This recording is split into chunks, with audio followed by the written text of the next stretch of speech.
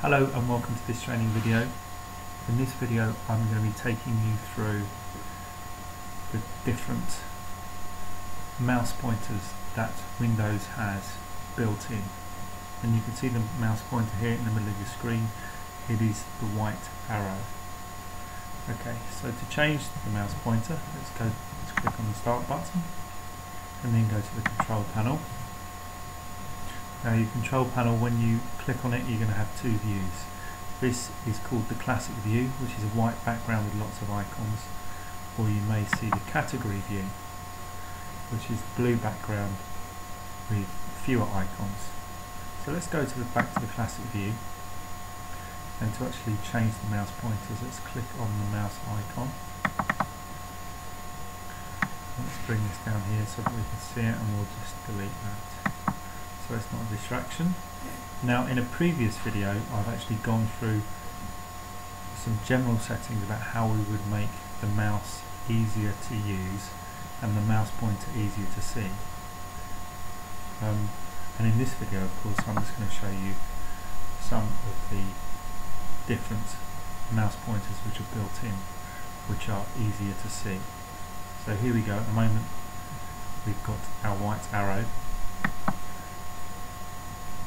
Now, as we click on the drop down box by the scheme up at the top here, you want to be going down and looking for ones that say large or extra large. Okay, so let's just focus on the extra large. We've got Windows black, and what it does is it creates it. If we just show you here, you can see it in the box again. If we were to click apply, that's the mouse pointer which would come up, the large black one. And then another one that we might use is Windows inverted. And if we have a look at it, it looks like this. So it's a large black pointer, but then it can also go to like a gold colour as well. And then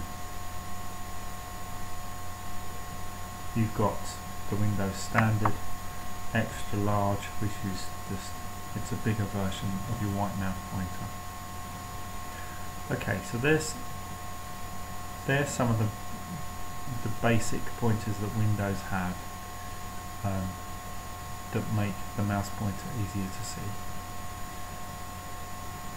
And if you want to select one of those, then all you would do is just click on the apply button, and you can see straight away that the mouse pointer becomes larger. Okay, thank you for watching this video.